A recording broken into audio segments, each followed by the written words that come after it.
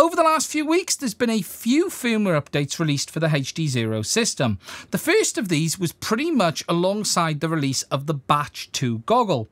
If you don't know what the Batch 2 is, it is the second batch of goggles to release from the factory. It is not a version 2 goggle, and whilst there are some minor tweaks, there really isn't any new major features. This new firmware, though, has a lot of changes, including an update to the Linux Core OS that now allows you to use the Wi-Fi streaming feature with the new analog Wi-Fi adapter. It brings 1080p live feed mode, as well as a whole other host of features. After the release of that, though, it was found that the analog bay performance wasn't as good as it was in past firmware, and since then, Carl has released a second update that improves that. The important thing to understand in this is there is, though, a one-time firmware update process that you need to follow if you are an earlier Batch 1 goggle owner. Batch 2 goggle owners will already have this new Linux update, and they can update their firmware as normal moving forward, but earlier versions like mine will need to do this one-time firmware update process.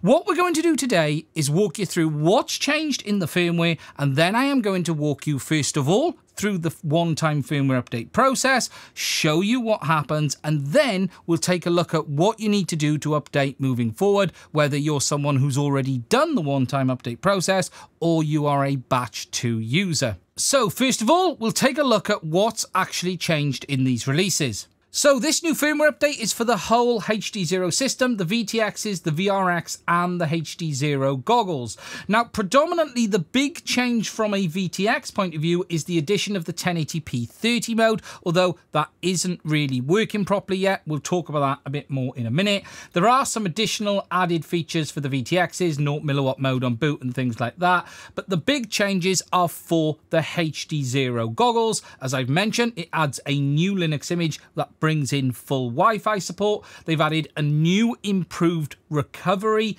if there's a failed firmware update. They've improved the analog decoder in performance, fixed image offset for 1080p with HDMI in, and all of the other things that are listed here, including improving the overall stability of the goggles as well.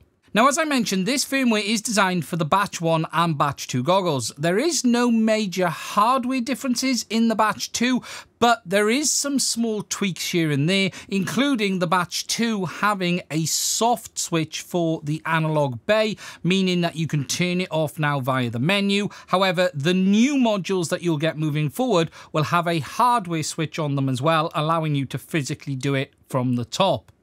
Now, this firmware, as I've said, does bring in that 1080p 30 mode. However, what I do want to say on that is at the point of me making this video, that isn't actually fully working right now. Whilst you have the ability to select it and it may record in 1080p 30, the live view is still 720p, and Carl is still working on that, and we should have that 1080p live view in the very near future. Now, as I mentioned, after the release of this firmware, it became clear that there were a few issues, and as a result of that, Carl released a second update. Now, this firmware predominantly fixed the issues that people found with analog performance, reverting it to the previous firmware versions.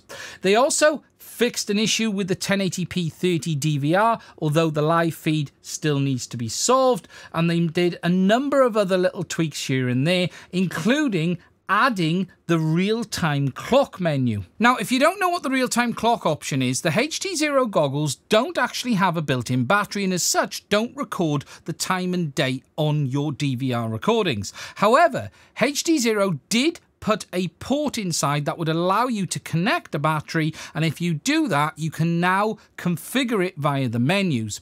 Just to be clear, the firmware update in itself will not give you the real-time clock. You will need to put a battery in the goggle. I will be making a dedicated video on this in the future, but you simply need to find a motherboard style battery, CR2032 or 2022, and there's a special plug that it goes into. You do need to be making sure though that you do get the polarity correct, and then you can set the time and date on the clock, and that way your DVR recordings will have the correct time and date as well. Now, this really was a big update, and it's great to see some of the main features that Carl promised on announcement come to light. We've now got that streaming capability from the HDZero goggles. I can't actually demo that because I don't have the Wi-Fi module, but I'm going to order one in and I'm going to show you that in the future. We're nearly there for the 1080p mode and all of the other tweaks and improvements just to improve the overall user experience. There is no question the HDZero goggle has seen huge progress over the last few months, and whilst not everything is perfect, they really are beginning to deliver on what they promised.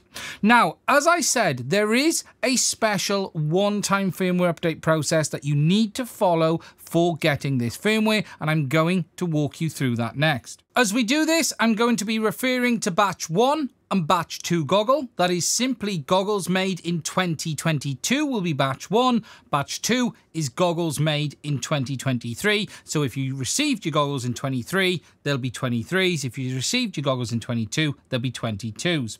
I will also be referring to the firmware version number. This is important because this is what will dictate what firmware update process you need to follow.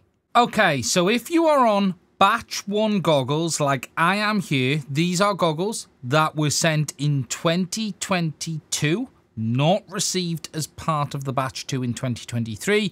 You need to follow this specific update procedure. The manual walks you through which process you need to follow, and it is based on what firmware your goggles already have. For instance, if your goggles are the batch 2 or the number in the firmware, which is shown here, which you go to from the main menu, firmware and current version, will show in the following format. If it is later or equal to or later than 9, then you follow this process. If it's less than 9, you follow this process. The basics are, if your goggles are a 2022 batch, the first time to do this new firmware, you will need to follow this process, and it is imperative you follow it to the letter to ensure that you don't have problems. To check, go into your menu, scroll down to firmware, look at the current version, and you can see that my current version is 7.66.122. If we look at what it shows here, you can see the N would be the first one. So my goggles are on 7, which is less than 9. So we need to follow this process. Now, just to show you what it should look like if you are already on the newer Linux OS version of the firmware, here you can see the version is showing. And if this was the case, you would then simply follow the normal update procedure. Simply put the firmware on the card, allow the update to complete, and no need to do those additional steps with the 1 minute and 4 minute wait time. As my goggles are not though, what we're going to do is follow that full update process.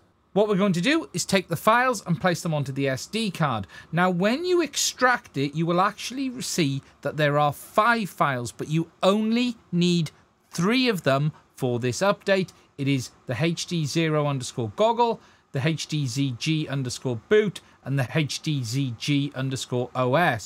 The other 2 files are not needed for this part of the update. They are recovery files that you may need later should something go wrong.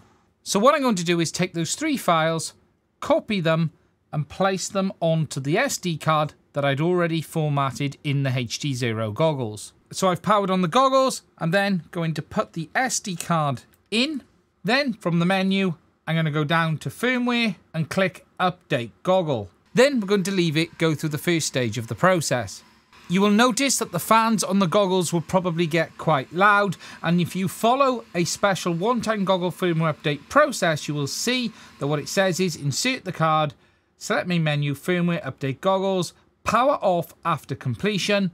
Then we must power on the goggle and wait for 1 minute, then power off, then power on the goggle, wait for 4 minutes, then power off, and then the process is done. So now what we're doing is just waiting for the goggles to do the first stage of the process. Once that has been complete, we'll then start the second and third stage. Okay, so the stage 1 of the process is complete. What I'm going to do now is power down the goggle and wait maybe 10-20 seconds. And then what it says to do for stage 2 is power on the goggle, and wait 1 minute. So what I'm going to do then is get my phone ready on a timer to make sure that I do it pretty much to the letter. That way we'll ensure we don't get too many problems. So we're going to power on the goggle now. I'm going to click start, and we're going to then wait the 1 minute for the second stage of the process to complete. Okay, so we've waited the minute. I'm going to now power down, stop the timer, reset, and what we're going to do is give it 10-20 seconds, and then we will power on the goggle, and this time we have to wait 4 minutes and then power down. So what I'm going to do is power on, start the timer, and allow the process to begin. Okay, so we're coming up to the 4 minutes, and then we're going to power down, and I'll explain what I actually saw with my goggles. So what happened was the first process went ahead as normal, so you update in the goggles, you see that through the displays, and everything was fine.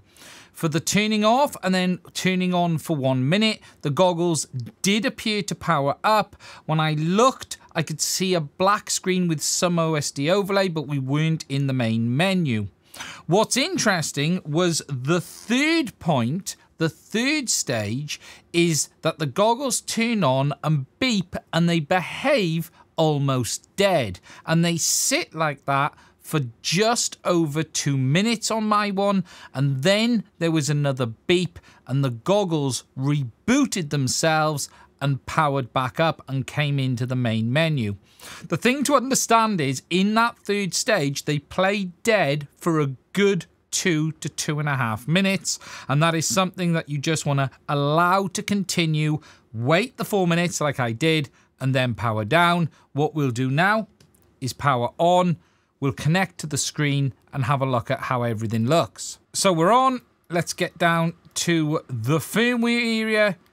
Just click check version. And now you can see that we have the new version showing. So mine has updated successfully. No problems at all. And we now have that new feature as well, which is the focus chart down there, which I didn't have before.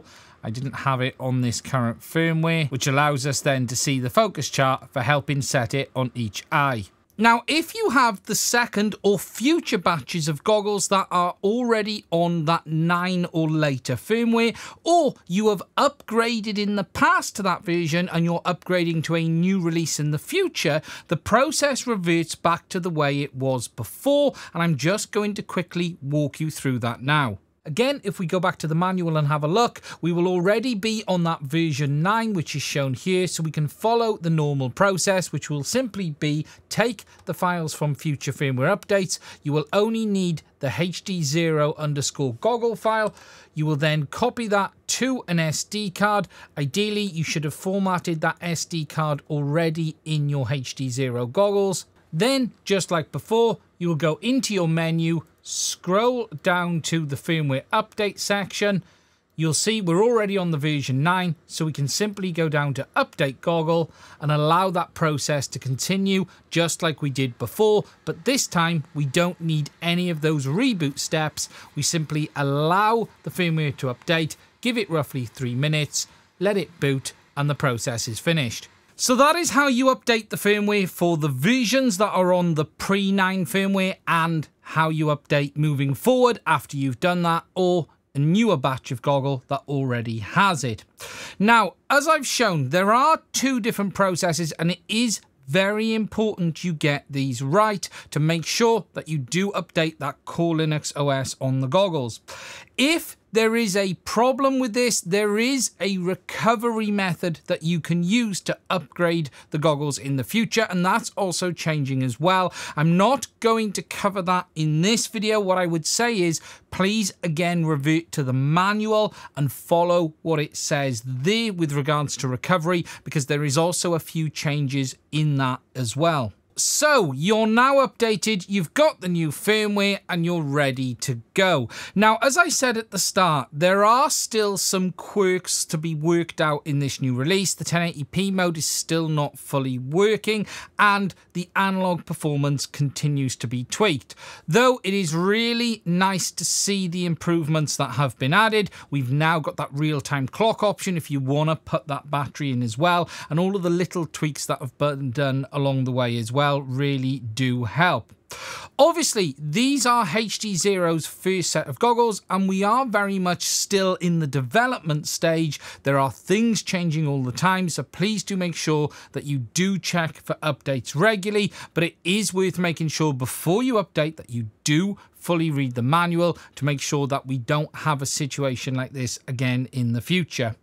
Now, if you have found this video interesting, please do let me know what you think in the comment section. If you have any questions, please do put them in there as well, and I will try and answer them. Finally, I just want to say, if you'd like to support the channel to allow us to keep making content like this in the future, please do consider checking out the link to my Patreon. It is only through the support of my Patreon am I able to keep making content on this channel, and if you think you'd like to support us to make content in the future, please do consider checking it out. I want to say a massive thank you from me to all of my Patreons. I would not be able to keep doing this without your support. Anyway, that's it from me. Please do let me know what you think in the comment section. Stay safe, and I'll speak to you soon.